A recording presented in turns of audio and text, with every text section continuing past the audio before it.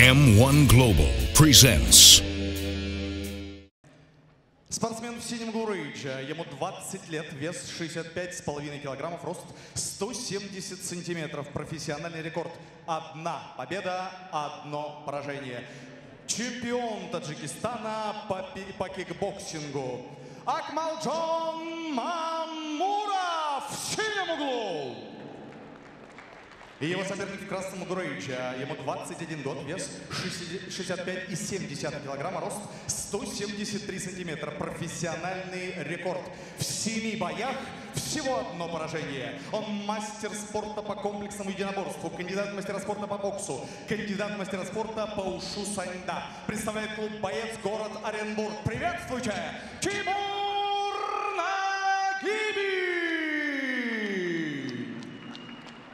Рефери в ринге Вячеслав Киселев, Россия. Бойцы в середину. Итак, правила помним, не нарушаем. Работаем 3 раунда по 5 минут. Внимательно слушаем мои команды, деремся активно на протяжении всего боя. Напоминаю, что в затылок, позвоночный столб не бьем, головой не бьем, локтем бьем только в корпус, колени, ноги в партере только в корпус, каната не хватает. Руки пожали. По местам.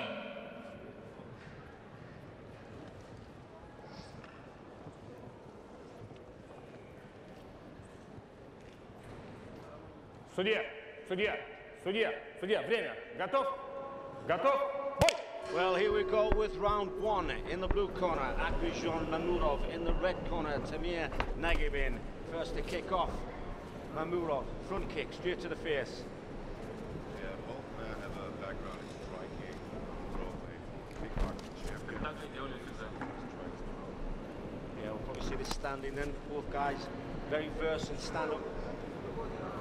Taller of the two, Mamurov. Will he use that reach to his advantage though? Even background in Ushi Sanda, so also basically kickboxing expert.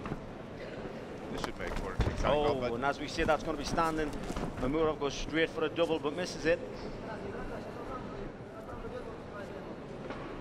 You often see that when you have 2 strikers going up against each other.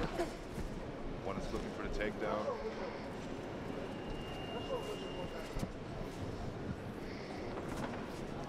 Still feeling out here.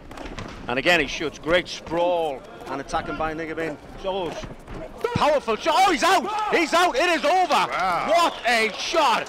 Ground and pound finish. Knockout. Nagibin finished strong here.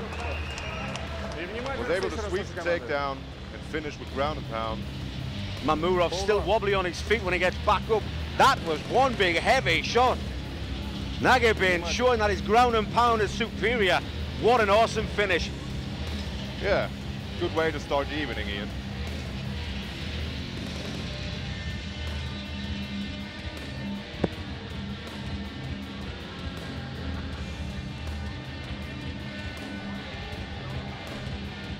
Бойцы на середину.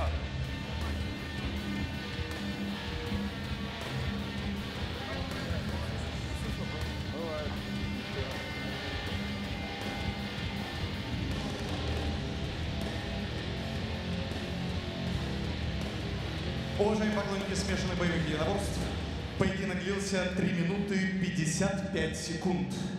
Техническим нокаутом победу одержал спортсмен из города Оренбург Timur Nagibin.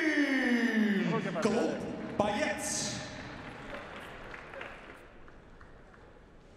Наши поздравления, наши аплодисменты. Тимур, с победой.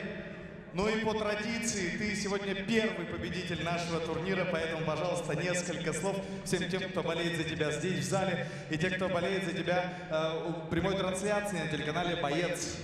Ну, хочу сказать спасибо Виктору Петровичу Фролову за этот турнир и моим друзьям из компании «Айрон» и моему тренеру Алексею Кунченко. У него сегодня день рождения, и хочу поздравить его с днем рождения и пожелать ему быстрой победы. Кому ты посвящаешь эту быструю победу? Своим родителям, своим друзьям и те, кто за меня болеет. Спасибо Богу. Спасибо.